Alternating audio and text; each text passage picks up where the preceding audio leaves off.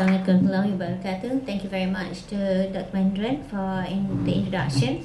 So today I'd like to present a little title. When I gave the title, I didn't realize actually there's already a couple of articles written about the problem with indices.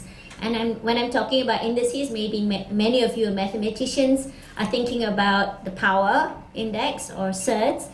No, I'm not talking about the mathematical index, the index of power structure, but I'm talking about how we are using indices in our everyday life. For example, every morning, I think if you hear the news, they're talking about financial index, the Straits Times index, and sometimes you hear about the air pollution index. Okay, and these are all the types of indices that we're using, or consumer price index, that we are using every day to try and give some information about what we're doing, or how we should be responding, or how we should be reacting.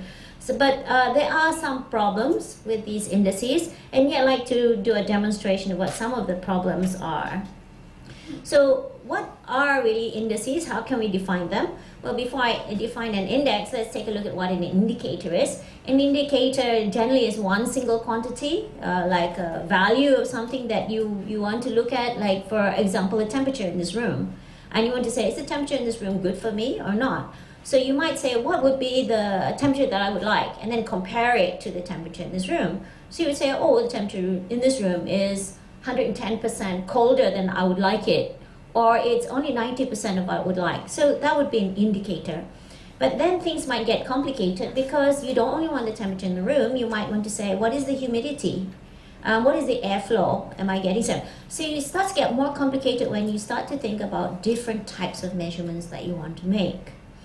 So if we look, example, for here, because I come from the Department of Environment, so I'll speak more about environmental indices, but the problems I'm talking about don't only occur for environmental measures, they occur for all types of measures. And there's substantial literature, especially for any of you who are doing economics and econometrics, a lot of literature being written because people are so concerned about what's happening to their money. Okay, but let's be concerned about what's happening to our environment. Now, a pollution variable would be any measurement. For example, you heard Dr. Saim this morning presenting about the water quality parameters, some of the heavy metals, some of the toxic chemicals. So a pollutant variable would be any one of these types of measures. And generally, we want to know what the quality is around us to understand, is it good for us? Is it good quality? Do we need to do something about it? Are there some toxicants, for example, the EDCs, that are going to affect our health in the future? So mainly we are using environmental indices. Indices just plural of index. And normally this environmental index is one single number that we get. Have any of you heard of the environmental pollution index? No, maybe in the news. We might be hearing it quite soon when we get a smoggy or hazy environment, and then the news will be saying, oh, the environmental pollution index is high, low, it's good, or stay at home, avoid exercising because you might be breathing too much of the polluted air. Well, the index is a single number, but it's based on measuring many different parameters. And normally it's so good for us because we say, oh, I don't need to think or analyze about all these different numbers. I only need to look at the single number. So it's very useful in that sense. But before we can create the index, we need to do some calculation. And normally most of these calculations try to compile the information. Yeah? And we like these indicators and indices because it reduces a lot of data into a single number. And it's very good or useful for telling general public because the general public may not understand completely all the different effects that all the different measurements that we make will have on them. Try thinking about how you would explain to your mother or your little brother or your father what research you are doing. How can you explain to them all the technicalities? You try to simplify it.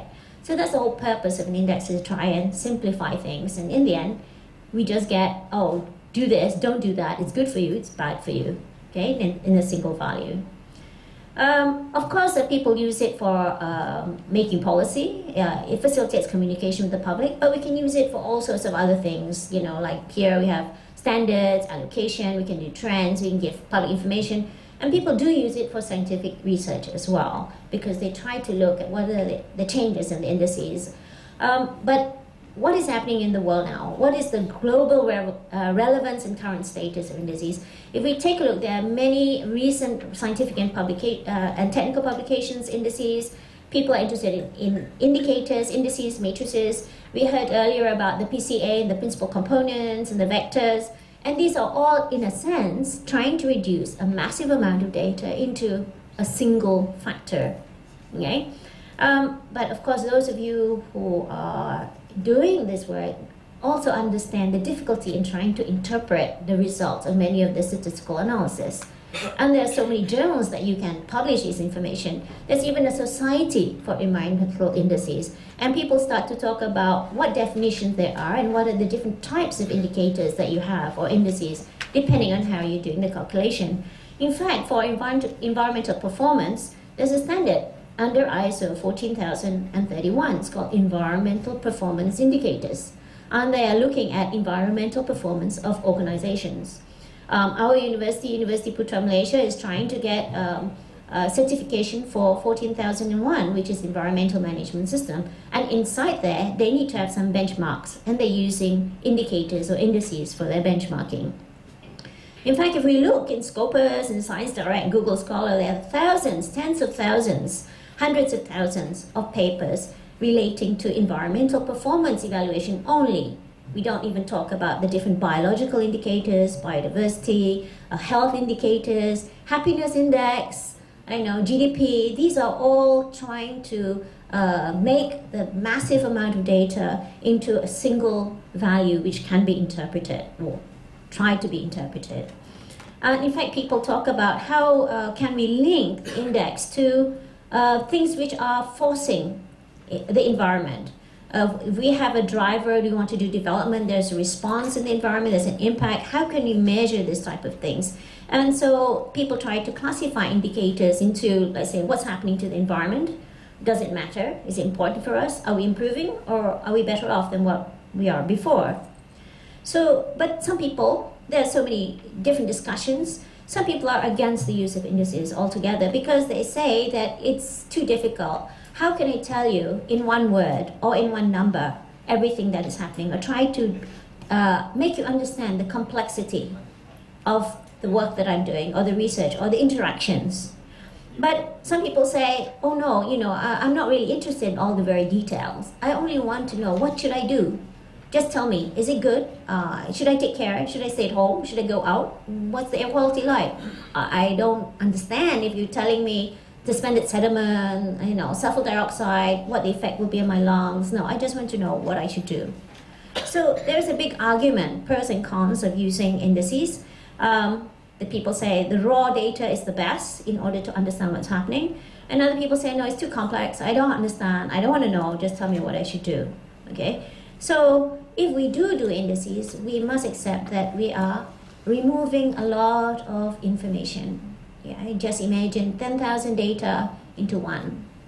What's happening is the 10,000 that gives us only one value. Can this one value explain what this 10,000 pieces of data are telling us? I hope as scientists you will start to think about in your work, when you start even doing means or standard deviation, what actually does it tell you? And I'm sure you realize that you need more numbers. Mean doesn't really tell you what the population is like. Standard deviation gives you a better idea, but it doesn't really tell you whether it's skewed or not. Okay? So there are many advances in environmental and sustainability indicators now. And in the next 15 years, United Nations have said that we should be looking at development and sustainability, sustainable development. And because of that, there's a large push, even trying to see what is the progress in sustainability. In fact, in the last 20 years, a review paper by Shibinin said, well, there's so many indicators now. There are more than 11 different types of indicators which people are proposing just to measure whether something's sustainable or not. But he says that actually we need to look seriously at these methods, the statistical methods, how we do the calculation, even how we're looking at the footprint. There's so many different approaches, and they're all very different, and are they really telling us what's happening in the world? So how do we calculate index? Let's just go through something very simple. Indexes in the environment normally a pollution index or a quality index.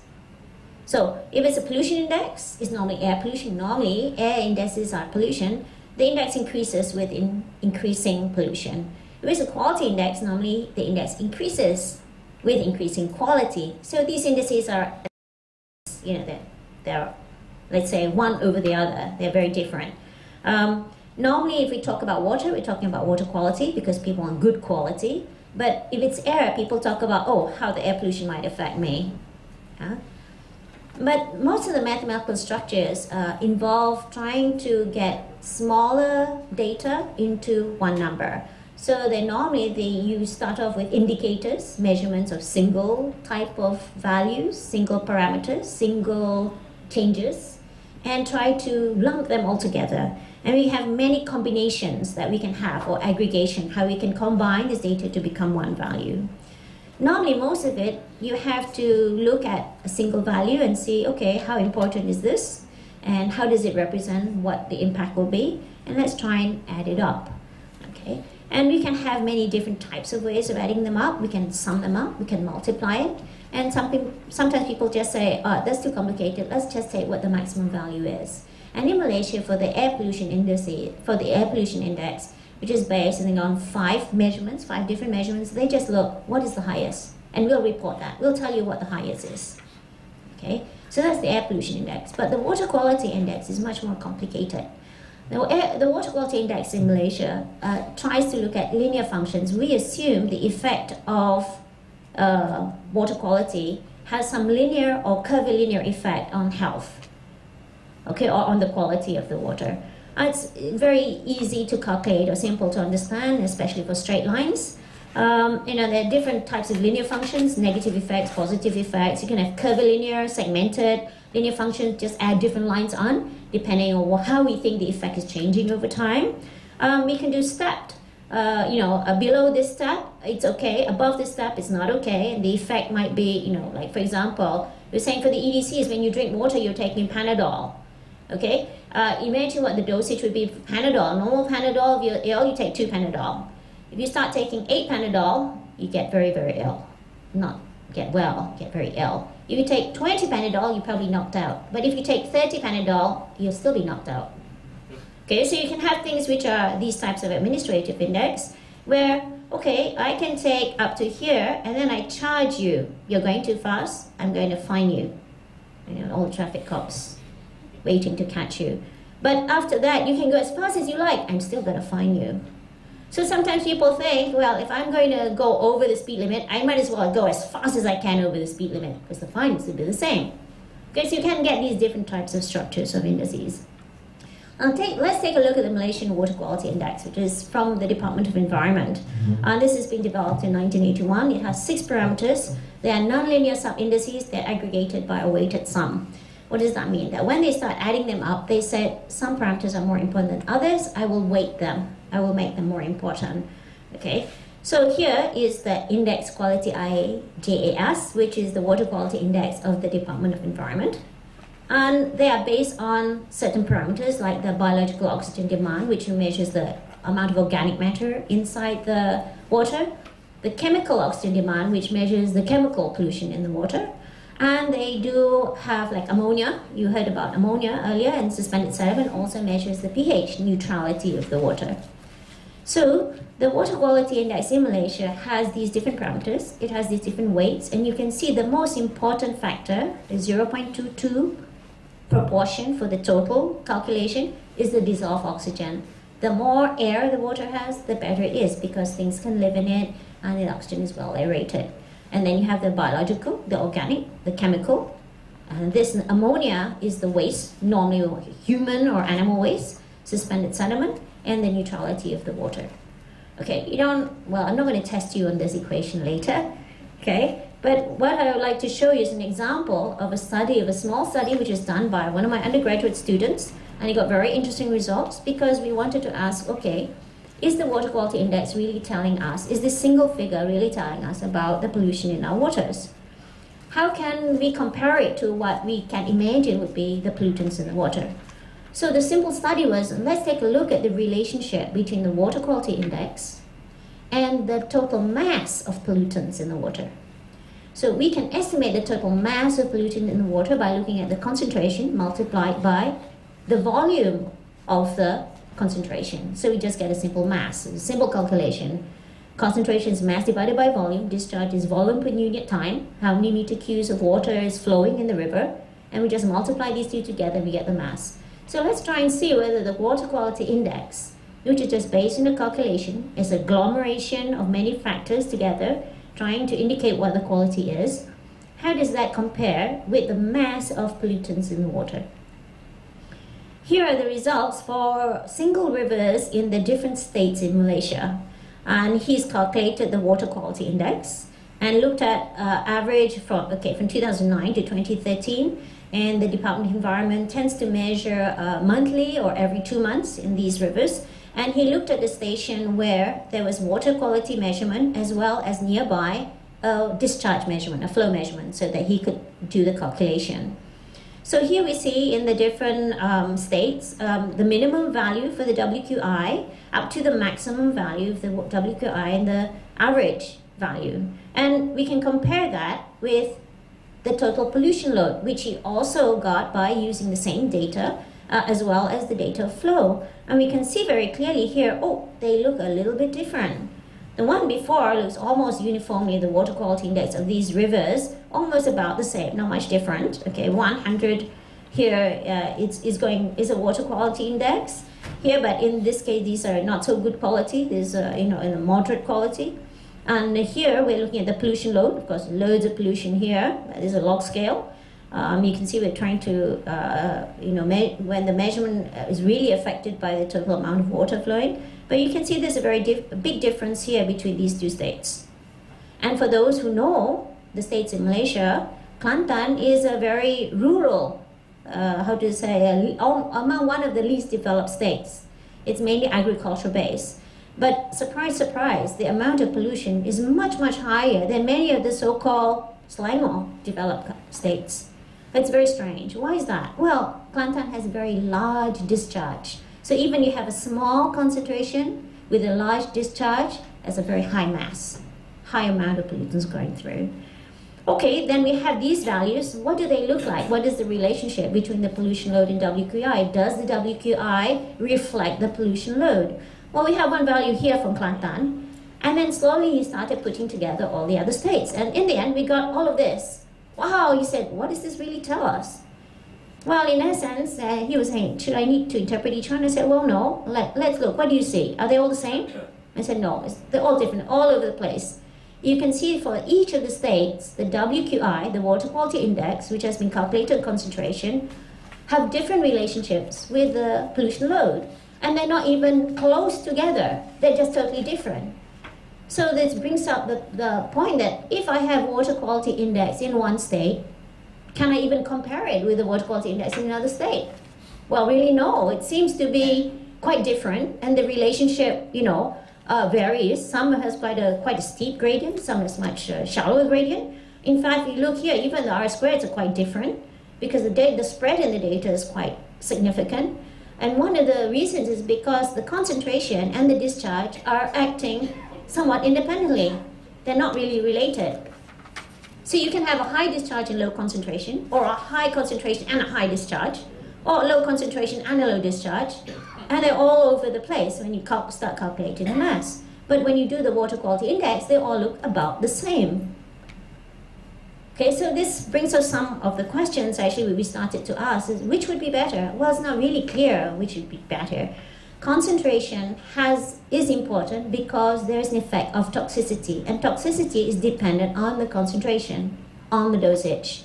So for example, you could be taking 2 Panadol every day, but if you do it every day, in 30 days, you'll be taking 60 pills of Panadol. Or you could be just taking 2 Panadol once in a month, and your total load of Panadol will just be 2, and you still get an effect. But maybe over time, you get acclimatized to, or you get used to the Panadol, and the 2 Panadol doesn't work for you anymore. Okay, so the effects might be very different. So essentially here, there are some concerns about the uses of indices. Their definition, methodology, the validation of the metrics is different for different things. Sometimes people use indices for performance or for organizational indicators or benchmark. UPenn, for example, is using a lot of benchmarking or KPI, key performance indicators. what actually are they telling us? Are they related to totals? They're related to rates? Are they actually indicating what we would like them to indicate, or we think that they're indicating? And nowadays, people are looking at life cycle assessment for environmental products in order to see the holistic effect through the whole chain. And so they're using models and footprints. You have the carbon footprint, the water footprint, the ecological footprint. But these numbers, no matter what they do, they're all trying to bring a whole massive data into one number. Okay, so the scope of environmental indicators may broaden. More people may start to use them because people want to get a simple answer to a very complex question. But you have these issues, like I said, is the frequency of adverse conditions taken into account? How about the degree of severity? How bad is bad? Okay, so these are some of the issues we have when we're trying to construct indices. And there's a ranking paradox. For example, in location A, you can have something, bad conditions happen frequently, but at a low level. Whereas in location B, you might have bad conditions, very severe, but only once in a while. Which one is worse? Okay, we may still not know. We still need to do quite a bit of research then. And in summary, I would like to bring you the conclusions which actually came from this paper, The Problem with Indices, same title that I gave, which I didn't know at the time. And it came from the Marine Pollution Bulletin. And this article was written as a result of the two authors attending a conference where a student was presenting their work on the use of developing indices for measuring environmental or marine pollution. And they said that really there's so many problems, but people are still using it. The things that they said that we are researchers, should we be advocating the use of these indices? We understand the complexities. When we give a single number, we are giving it for people because we think that people don't understand. But by making that number, we create that lack of knowledge. We continue or we support the lack of knowledge in society. We don't try to make them understand. We say it's good enough to just give them one number. Don't make it complicated for them, Whereas our purpose as knowledge workers or researchers is trying to educate public. He says avoid using indices because of information loss. And because they can lead to some misleading conclusions. For example, as I said, like the water quality index in Malaysia. If you must use it for some non-scientific reason, for example, because you've got a calculator, it's so easy now. You can go to any website, they can do simple calculations for you. You can just plug in the numbers. Use them, they say, with other methods. So you can give one number, but other numbers come up, especially, for example, when people talking about biodiversity. A single number trying to indicate to you what is happening in an ecosystem. And you get the same number, it doesn't matter what type of ecosystem it is or what function that ecosystem serves in the environment. So developing simplistic numbers simply to satisfy the least knowledgeable scientists and managers is hardly the best way to advance either scientific knowledge or management decision making. So at the moment, I see there's a lot of research possibility in looking to how to, let's say, if we want to make an index, how can we make an index which would more accurately portray or give an idea of what is happening. You can see the question that I raised just about the water quality index and the pollution load. The pollution load itself is a single value. It doesn't tell you what the variation is in the pollution load over the year or over 10 years. Is it increasing or not? It's just a single number. So we, as researchers or scientists, do have a duty. We can use the index to first give some information, but we need to educate society more so that they can understand actually what is the usefulness of this number. We need to give some description because people are getting more educated, and so there is the growing understanding. It's a whole wealth of knowledge. It's just to make sure that we don't give them the wrong knowledge. Okay, thank you for listening. Thank you very much.